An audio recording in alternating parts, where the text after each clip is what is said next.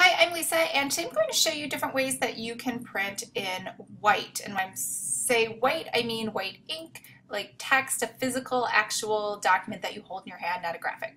So sometimes you have a dark background like this, and you would like the text to appear white, like so.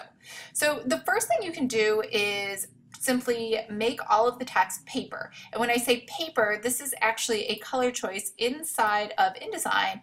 Up here in the swatch, it is paper. Paper is white. Now, the important thing to notice is that it's going to appear white on your screen, but paper is not actually white. You need a white ink printer. So your printer does not print white.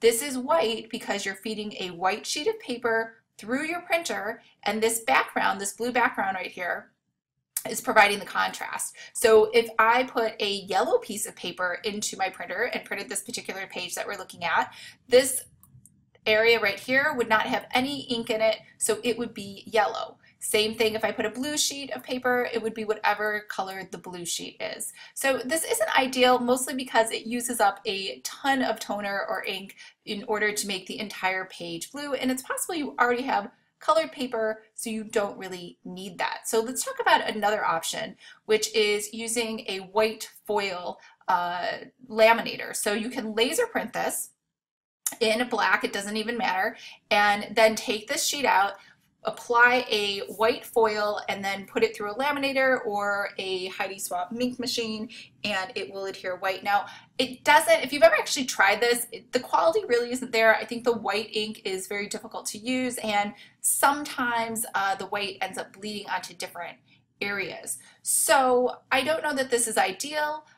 So I wouldn't really suggest this. Another way to do this, especially if it's something important like a wedding invitation, I would suggest using option 3, which is you can make the background image whatever color you want, and then the text has to be white. Now, it can't be white. Remember, I told you this up here. This is paper. Paper is not white. You actually must create a spot color of white. So then you can feed the paper into your printer. And this paper can be any color you want except white, because obviously white and white is not going to show up. And then your printer that you're feeding this white paper or this colored paper through has to be a white ink printer.